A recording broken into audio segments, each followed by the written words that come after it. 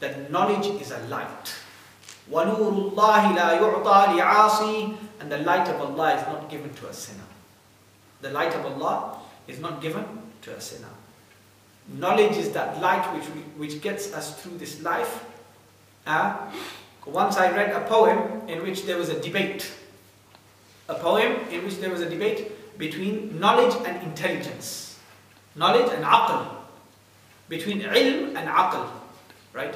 So aql gave its virtues and said, I'm better because of this, and I'm better because of this, and knowledge said, I'm better because of this. Who do you think won at the end? Come on, people. Aql? Knowledge. What do you guys think? What do you guys? Who says aql? Who says knowledge?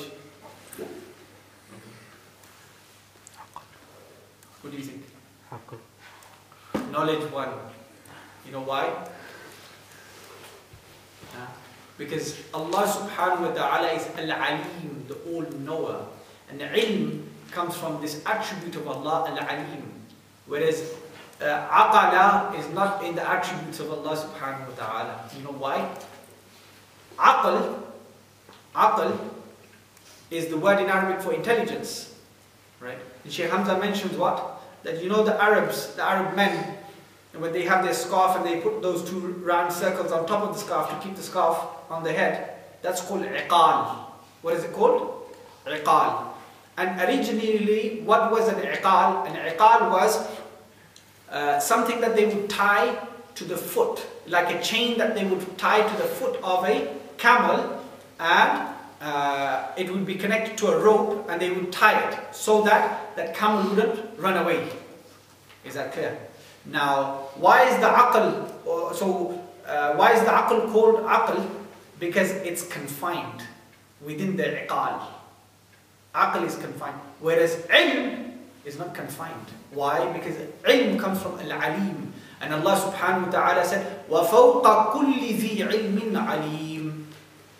And above every possessor of knowledge, there is the all-knowing subhanahu wa ta'ala. Which means what? That mankind can never end in learning and in knowledge. You can end in everything else, but you can never end in learning and in knowledge. Why? Because there's always someone above us, and there's always something to reach to. Is that clear? And Shaykh Samir mentioned that Salahuddin Ayyubi radiyallahu anhu, why did he succeed in rectifying the Muslim world in his days? What was the potion by which things were sorted? He said knowledge.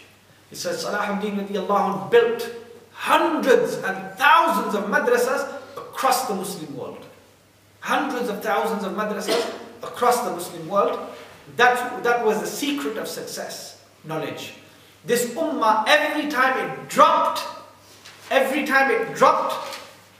and it sunk, the only thing that pulled it out and revived it and brought it back to its honor was knowledge. The time of Imam al-Nawawi radiyallahu anhu, the Mongols came into Damascus. What did Imam al-Nawawi do? He didn't come out with his sword and jump on his horse. The scholar said, أَكَبَّ عَلَى الْعِلْمِ. He threw himself upon knowledge, day and night. Why?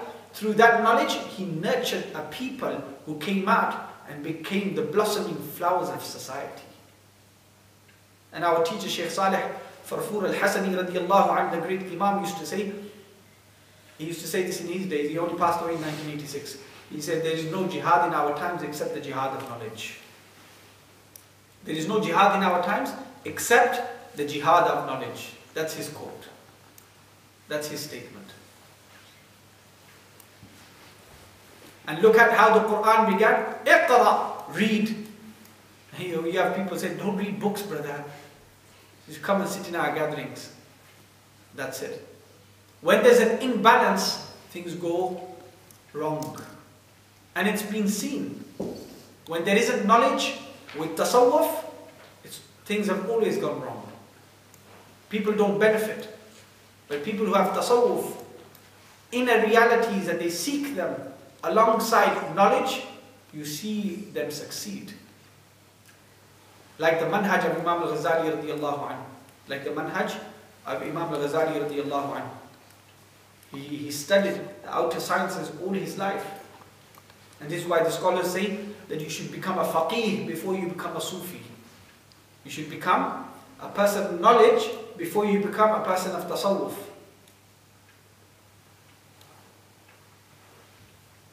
Like Imam Sayyidina Umar radiyallahu anhu, what did he used to say? He used to say, no one but a faqih should enter into our marketplaces. What did you say? No one except a scholar of fiqh should enter into our marketplaces. Because if you don't know the law of buying and selling, don't come into the market. Don't come into the market. Because you're going to do things wrong. And the Prophet ﷺ said, تَفَقَّهُ قَبْلَ أَن تُسَوَّدُوا.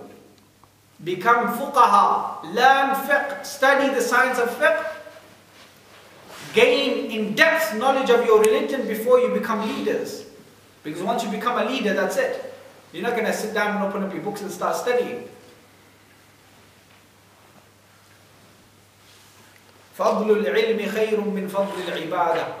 And this is the medicine. This is the medicine and the cure of the illnesses and the diseases in our society. Until knowledge does not come back to our homes, until knowledge does not come back to our communities, until knowledge does not come back to our societies, our state won't change. It won't change. Until people don't become people of knowledge, people of learning, people of study, people of tasawwuf, who claim tasawwuf and they boast about being jahil. Seriously, they boast about being jahil. They boast about not having any affiliation to knowledge. They don't have any affiliation to the Prophet ﷺ, if that's the case. They boast about it. You know, those people have books where people have reality. What reality?